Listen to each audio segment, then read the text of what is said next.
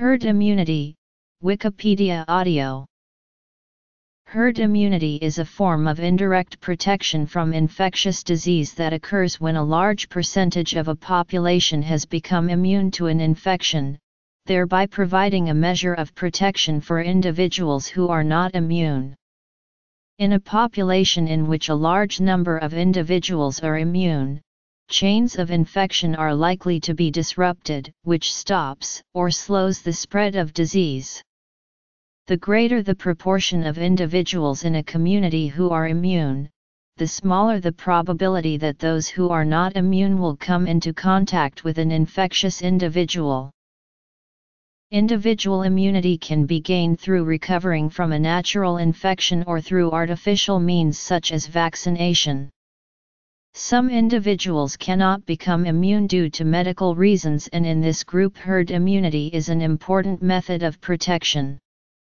Once a certain threshold has been reached, herd immunity gradually eliminates a disease from a population.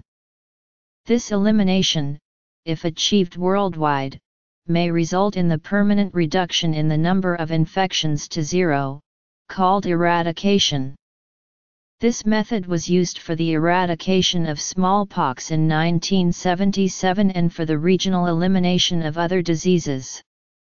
Herd immunity does not apply to all diseases, just those that are contagious, meaning that they can be transmitted from one individual to another. Tetanus, for example, is infectious but not contagious, so herd immunity does not apply.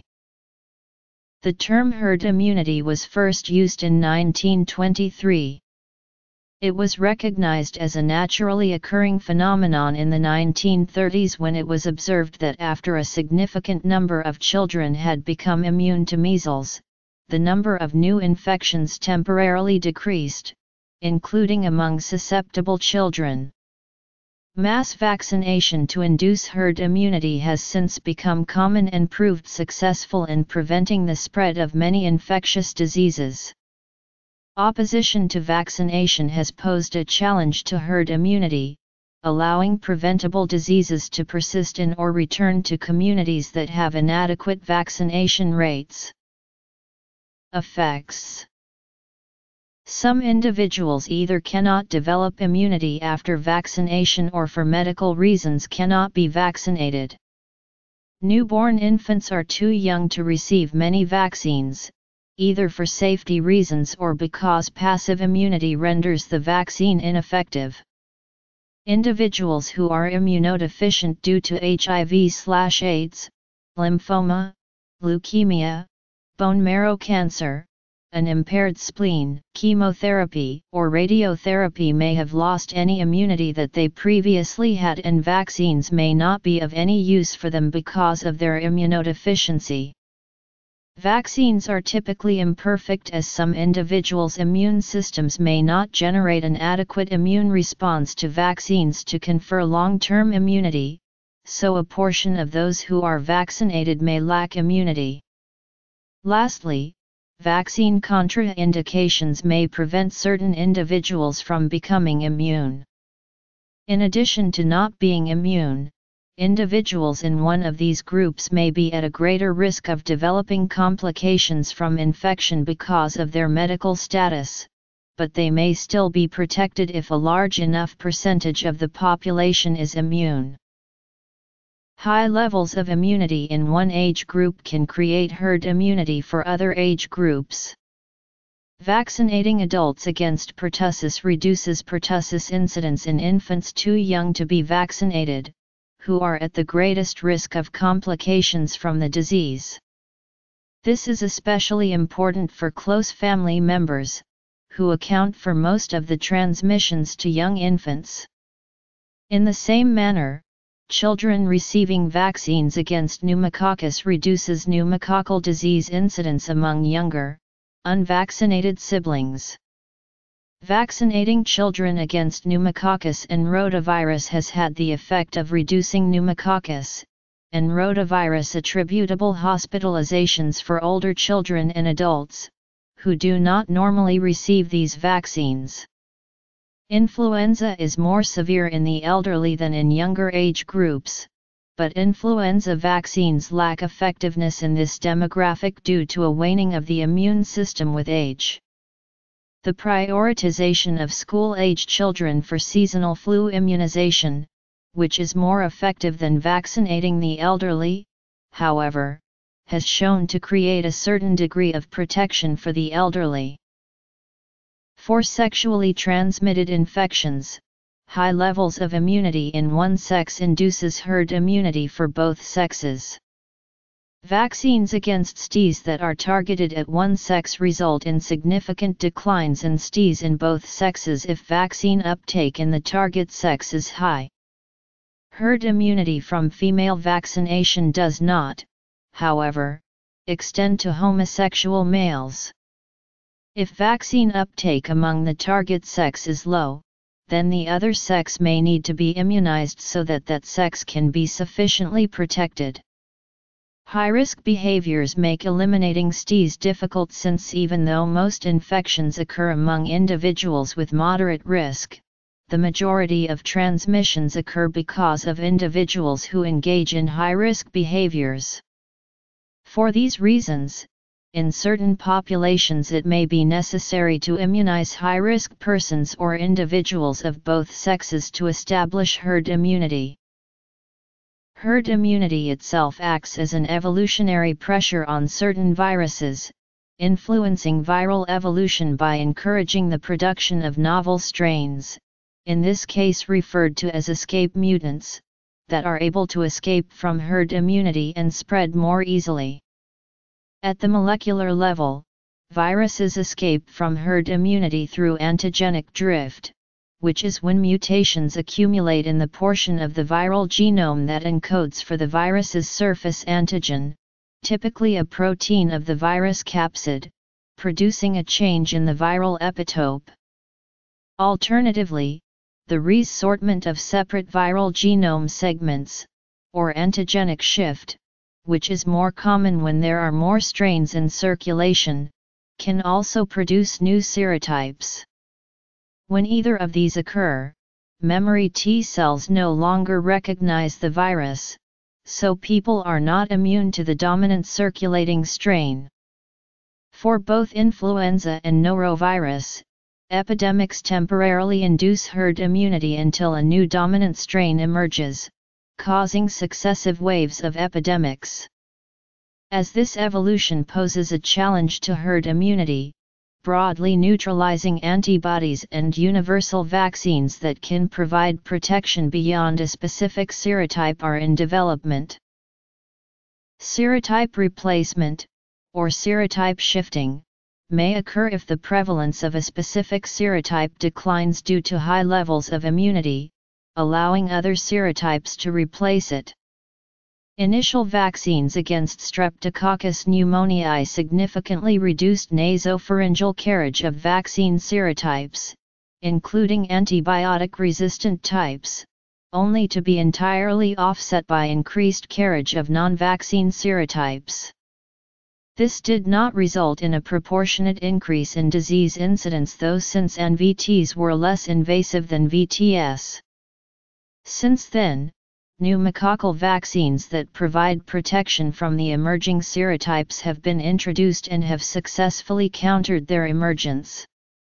The possibility of future shifting remains, so further strategies to deal with this include expansion of VT coverage and the development of vaccines that use either killed whole cells, which have more surface antigens, or proteins present in multiple serotypes. If herd immunity has been established and maintained in a population for a sufficient time, the disease is inevitably eliminated. No more endemic transmissions occurs. If elimination is achieved worldwide and the number of cases is permanently reduced to zero, then a disease can be declared eradicated. Eradication can thus be considered the final effect or end result of public health initiatives to control the spread of infectious disease. The benefits of eradication include ending all morbidity and mortality caused by the disease, financial savings for individuals, healthcare providers, and governments, and enabling resources used to control the disease to be used elsewhere. To date, 2 diseases have been eradicated using herd immunity and vaccination: rinderpest and smallpox. Eradication efforts that rely on herd immunity are currently underway for poliomyelitis, though civil unrest and distrust of modern medicine have made this difficult. Mandatory vaccination may be beneficial to eradication efforts if not enough people choose to get vaccinated. Herd immunity is vulnerable to the free rider problem. Individuals who lack immunity, primarily those who choose not to vaccinate, free ride off the herd immunity created by those who are immune. As the number of free riders in a population increases, outbreaks of preventable diseases become more common and more severe due to loss of herd immunity. Individuals may choose to free ride for a variety of reasons, including the perceived ineffectiveness of a vaccine, believing that the risks associated with vaccines are greater than those associated with infection, mistrust of vaccines or public health officials, bandwagoning or group thinking, social norms or peer pressure, and religious beliefs.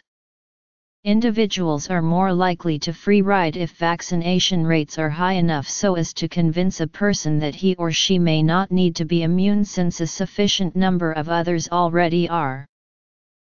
Individuals who are immune to a disease act as a barrier in the spread of disease, slowing or preventing the transmission of disease to others.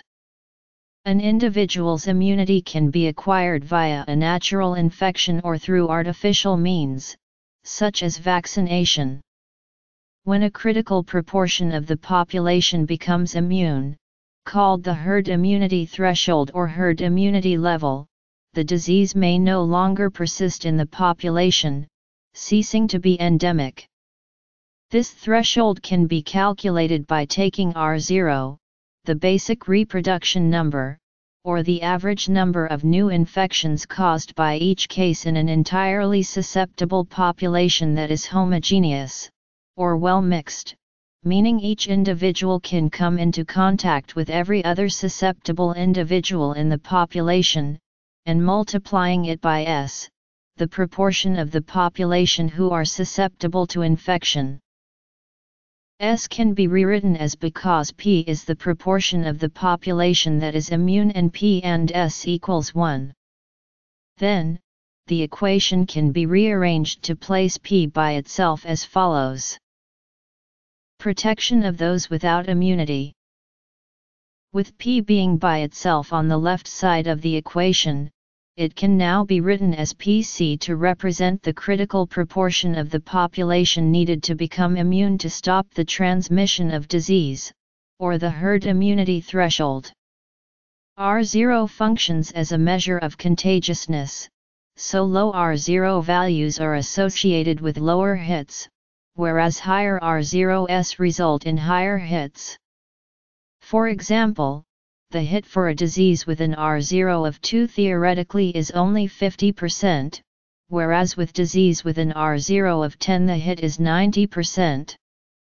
These calculations assume that the entire population is susceptible, meaning no individuals are immune to the disease. In reality, varying proportions of the population are immune to any given disease at any given time. To account for this, the effective reproductive number RE, also written as RT, or the average number of infections caused at time t, can found by multiplying R0 by the fraction of the population that is still susceptible. When RE is reduced to and sustained below 1, the number of cases occurring in the population gradually decreases until the disease has been eliminated.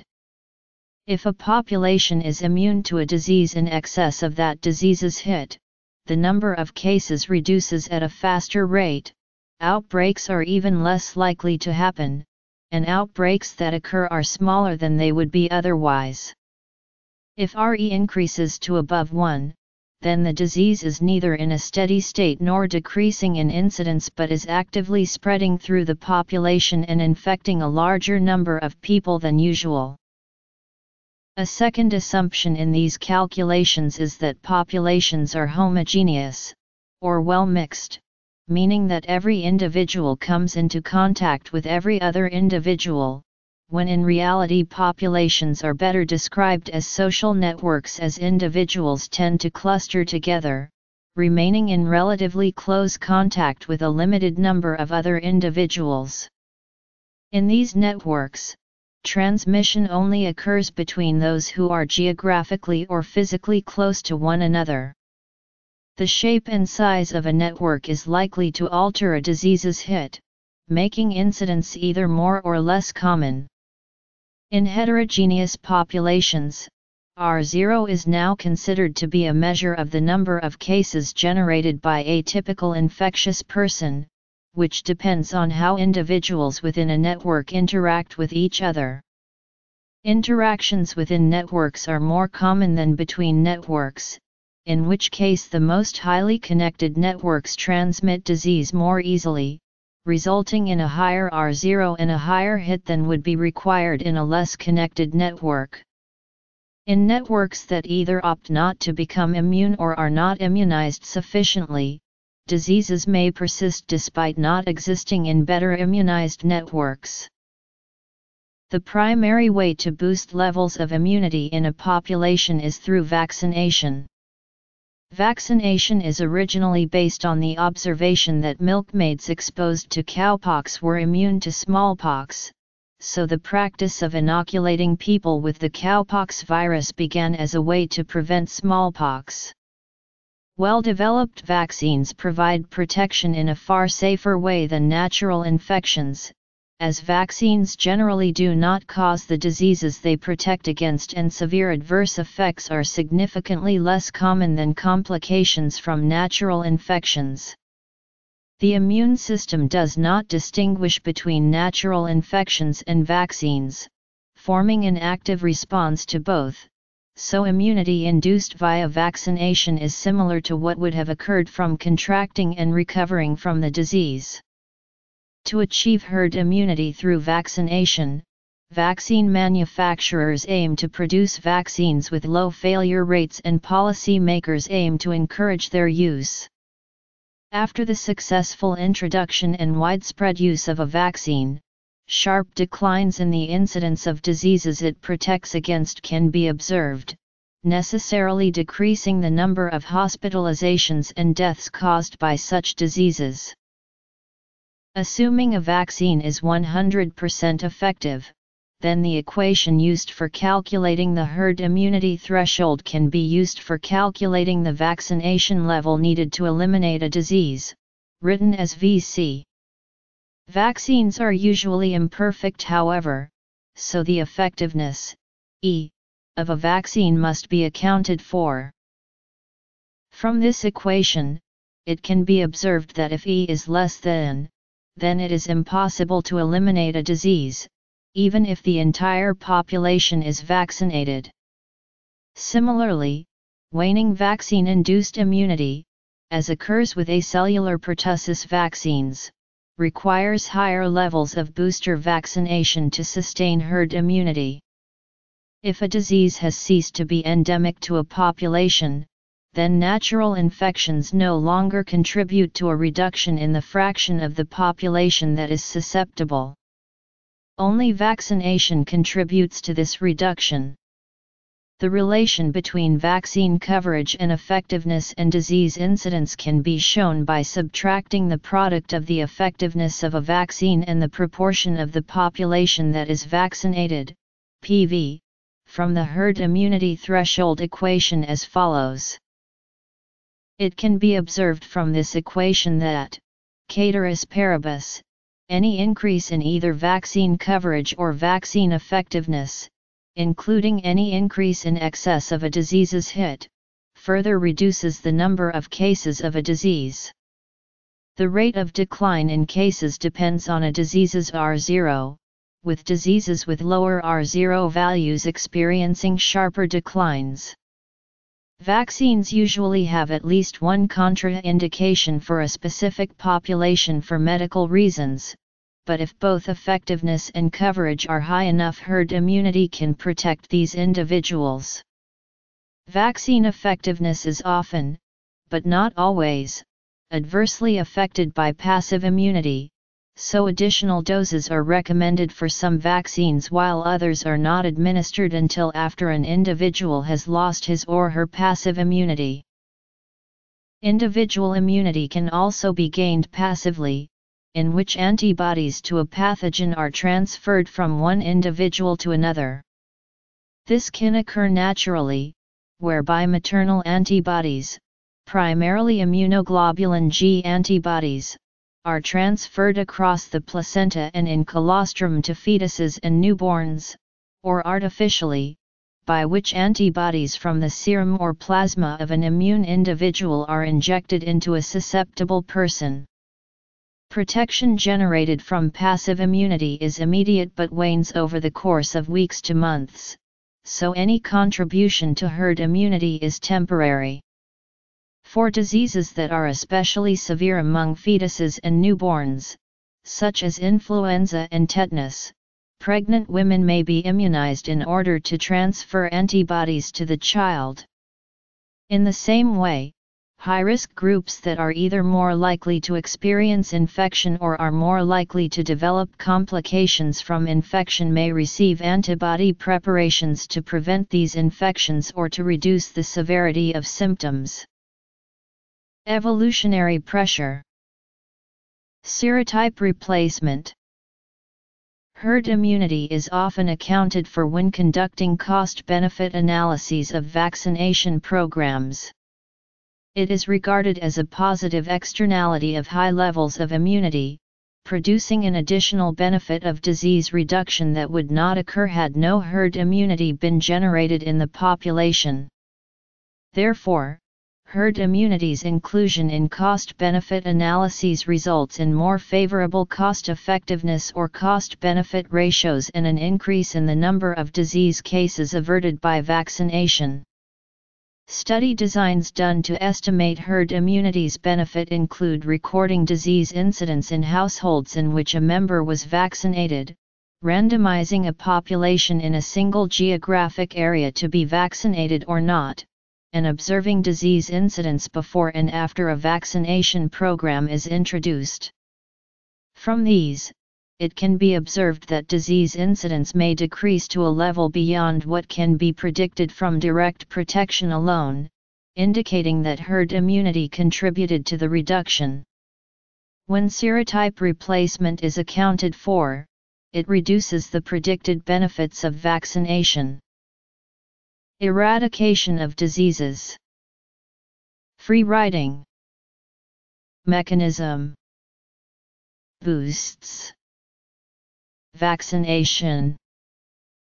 The term herd immunity was first used in 1923 to refer to an entire population's immunity, in reference to research examining disease mortality in mouse populations with varying degrees of immunity. Herd immunity was first recognized as a naturally occurring phenomenon in the 1930s when A. W. Hedrick published research on the epidemiology of measles in Baltimore and took notice that after many children had become immune to measles, the number of new infections temporarily decreased, including among susceptible children. In spite of this knowledge, efforts to control and eliminate measles were unsuccessful until mass vaccination using the measles vaccine began in the 1960s. Mass vaccination, discussions of disease eradication, and cost-benefit analyses of vaccination subsequently prompted more widespread use of the term herd immunity. In the 1970s, the theorem used to calculate a disease's herd immunity threshold was developed. During the smallpox eradication campaign in the 1960s and 1970s, the practice of ring vaccination, of which herd immunity is integral to, began as a way to immunize every person in a ring around an infected individual to prevent outbreaks from spreading. Since the adoption of mass and ring vaccination, complexities and challenges to herd immunity have arisen. Modeling of the spread of infectious disease originally made a number of assumptions, namely that entire populations are susceptible and well mixed, which do not exist in reality, so more precise equations have been developed.